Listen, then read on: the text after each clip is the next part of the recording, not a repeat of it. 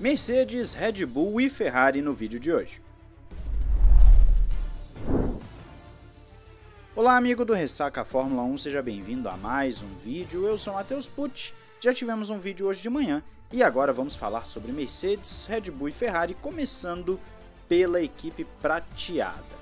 Aparentemente estão bem animados após Silverstone com a atualização que levaram, só que a pista obviamente parece ter ajudado, é uma pista mais lisa, não tem tantos bumps como por exemplo vai ter agora na Áustria, mas de qualquer forma Andrew Chauvelin falou que a rota que eles querem seguir vai ficando cada vez mais clara e é encorajador do ponto de vista de desenvolvimento, já que essa atualização é a primeira de uma linha que iniciaram em Barcelona e é encorajador ver que funciona, o que pelo menos num primeiro momento está funcionando. O otimismo da Mercedes se demonstra real e já está se traduzindo em algumas promessas. Eles estão falando em fazer alguns testes nas próximas 3 corridas para justamente ver como o carro se comporta, não somente nessas pistas como Silverstone ou Paul Ricard, que são mais lisas, mas também nas pistas que em tese seriam um pouco mais complicadas para eles com os bumps. Se as atualizações fizerem efeito, e ainda com a regra que pode ser colocada em prática na França, daquela questão dos assoalhos que já explicamos aqui, a Mercedes está bem confiante que pode voltar a vencer corridas e a brigar de forma efetiva pela ponta contra Red Bull e Ferrari. Se isso vai acontecer, só o tempo vai nos responder, mas é legal ver que nós podemos sim ter uma terceira equipe. Mas tem muito jogo de bastidor nisso aí, nós já entramos em vários assuntos e eu quero saber a sua opinião. Você acredita nisso? A Mercedes vai mesmo voltar lá na frente? Mesmo que não tenha tanto impacto a questão do assoalho, você acha que as atualizações deles vão permitir a equipe ficar brigando mais à frente? Diz aí nos comentários. Agora nós vamos para a Red Bull, mais precisamente Helmut Marko falando sobre os seus pilotos. No que diz respeito a Sérgio Pérez, Marko falou que é perfeito para Max ter um companheiro como o mexicano, porque ele não tenta lutar, faz tudo o que pode e isso o pode levar à vitória, como foi em Baku na temporada passada, por exemplo, já que os dois trabalham muito bem juntos. Marko ainda afirma que Max dirige qualquer carro rápido e que houve um clamor na época de Toro Rosso para que Carlos Sainz fosse o escolhido pela equipe para subir para a Red Bull, mas na verdade, por mais que a diferença fosse pequena, Verstappen era o piloto mais rápido daquela época e eles fizeram o lógico, que era subir o mais rápido. Marko também comentou aquilo que o pessoal tem falado bastante ultimamente, da educação que Verstappen recebeu do seu pai, Jos Verstappen, e elogiou, falando que sim, foi uma educação muito boa, apesar de dura, de difícil, mas foi isso que moldou Verstappen no piloto que ele é hoje. Na Itália, eles praticavam kart o dia todo e quando começava a chover, os outros iam para o refeitório enquanto Verstappen era o único que ficava do lado de fora praticando. Então o Marko tem um certo conhecimento ali dessa base do Verstappen, até porque foi o próprio Marko que já estava de olho no Verstappen na época de Fórmula 3 e também um pouco antes, e deu um elogio para os dois falando que o Pérez é bom, tudo mais, só ele deixou muito explícito que o Pérez é o segundo piloto. Por isso que ele falou que o Pérez não luta contra Verstappen e ele faz tudo o que é possível pela equipe. Dá para ver claramente que o Pérez é considerado um segundo piloto e talvez o próprio mexicano se considere um segundo piloto dentro da equipe. É uma possibilidade, mas ele fala em título, enfim. Vamos ver o que acontece. Mas qual a sua opinião? Pérez é ou não é o segundo piloto da Red Bull? Fala aí. Agora nós vamos para a Ferrari.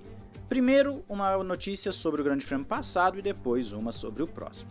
A do Grande Prêmio passado basicamente é aquilo que muita gente noticiou, pediram para eu comentar, que foi aquela teórica rebelião na Ferrari na vitória do Sainz. Alguns membros da equipe, principalmente pessoas do lado do Leclerc da garagem, não teriam aceitado de primeira comparecer à cerimônia do pódio ou tirar as fotos, o que seria algo muito ruim.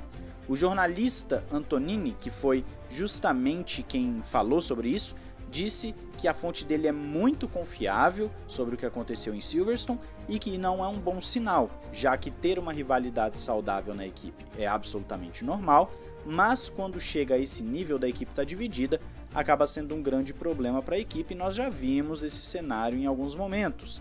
equipe dividida tende a ter problemas, a não ser que você tenha um carro muito superior aos demais.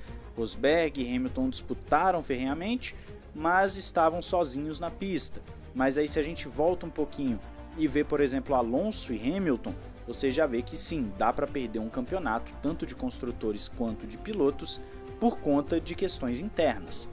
E é aí que está a preocupação do jornalista com a Ferrari, porque a Ferrari está atrás em ambos os campeonatos e parece que está criando um clima um pouquinho ruim nesse meio de temporada. Nós estamos começando a pensar em final de campeonato, daqui a pouco a Fórmula 1 entra na sua pausa normal de meio de ano e a Ferrari está tentando descontar pontos da Red Bull nesse período. Ter um box dividido não seria bom e poderia causar alguns problemas, como por exemplo um acidente entre os dois pilotos numa eventual corrida em que um não queira deixar o outro passar e assim vai sendo.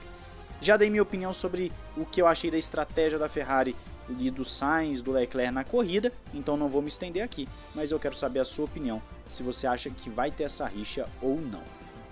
E agora vamos para a nossa última notícia, que é justamente algo bem interessante que foi colocado pelo Sport Management, que fez uma simulação da Áustria e aparentemente a Ferrari vem muito forte. Eu falava no meu vídeo de expectativas que o motor é algo muito importante na Áustria por conta da altitude. O resfriamento do motor se torna importante e a Honda tem um histórico muito forte em provas numa altitude considerável. Mas de acordo com esse Sport Management, a Ferrari vem rápida até porque o novo turbo que foi projetado faz justamente conseguir mais potência sem utilizar muito do que seria um calor do carro, não sem gerar tanto calor, então o motor pode andar no seu melhor sem ter problemas de confiabilidade. Além disso, a Ferrari tem um carro rápido em curvas de baixa e média velocidade, além de também estar com uma atualização desde o Canadá, com o Leclerc mais especificamente naquela ocasião, de uma asa traseira que permite ter uma velocidade de reta maior, o que obviamente faz diferença na Áustria, já que é uma pista de alta velocidade. Falei também nas expectativas que a Ferrari pode sim brigar por essa vitória e acredito que essa simulação do Sport Management não está muito longe disso não.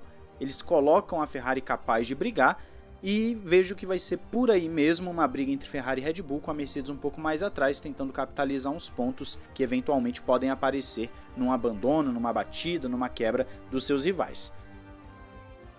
Mas é bom ver que estão fazendo simulações, que o pessoal já está começando a fazer as suas apostas para o Grande Prêmio e colocando uma disputa acirrada, que é o que todo mundo quer ver, principalmente se for entre 3 equipes, que aí fica mais legal ainda. Mas o que você espera disso? Você acha que a Ferrari vai vir forte? Diz aí nos comentários, não esqueça de se inscrever, ativar o sininho e se tornar um membro também para a gente estar junto durante o Grande Prêmio da Áustria. Um grande abraço, valeu e falou!